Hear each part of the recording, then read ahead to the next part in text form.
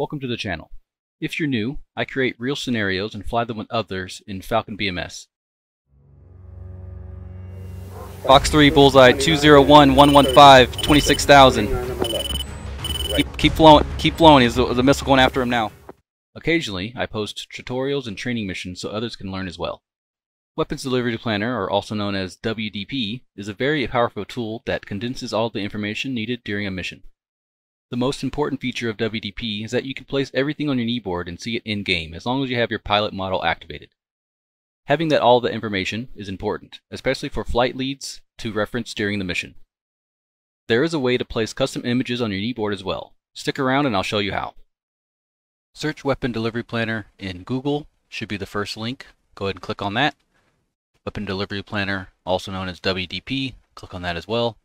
You'll see it here. Has the updates here. Make sure you have the correct one. So you go to the download page, downloads it as a WinRAR. Make sure you have a 7-zip or WinRAR to open it.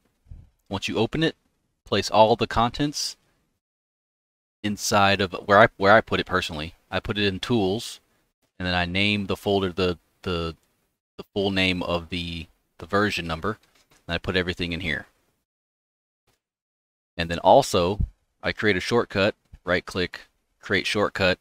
I move that shortcut to the base folder of BMS so I can click on it without having to go through all the folders there. Makes it a little easier. So once you open up Weapon Delivery Planner, I will not be teaching you how to use all the features in Weapon Delivery Planner, but I will have the video that made by Max up in the top right and down in the description. Make sure you check that out if you want to know everything about Weapon Delivery Planner. So you go to File, Open Mission, whatever mission you have saved. Once you have all the information on in your Weapon Delivery Planner, so you click on Update Kneeboard. Once you do that, you have all of the different areas to put either coordination left or all these different things from the drop-down menu. You could have it any order you want. It doesn't matter as long as you're comfortable with it. But for this individual video, I'm going to teach you how to do a selected picture. So you click on one of the ones that it doesn't matter. So you click on one of them that you want to put it at, and you just remember that 9. So you go to Browse Picture. Once you go to Browse Picture, now you could find whatever you want. So you just go to what folder you have the photo in, and let's say I want to do this Russian air-to-air missiles here. So now I have all the missiles on this page, and now you click up or down, so the number it is, so you want to put it in 9. So you go up to 9. You press Insert on the side you want. The right side will be this right side, the left side will be the left side. You choose the page here, and you press Insert.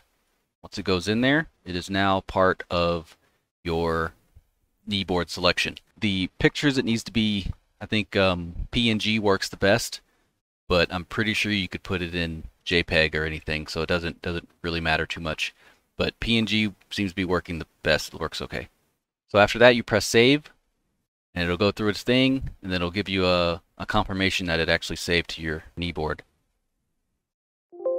Right here, kneeboard had been saved. You click OK, and now you're good to go. Make sure you load it before you're in 3D. If you're already loaded into 3D, it won't work. So now that you're in the pit, you will have all of the kneeboards you set up in WDP in the pit.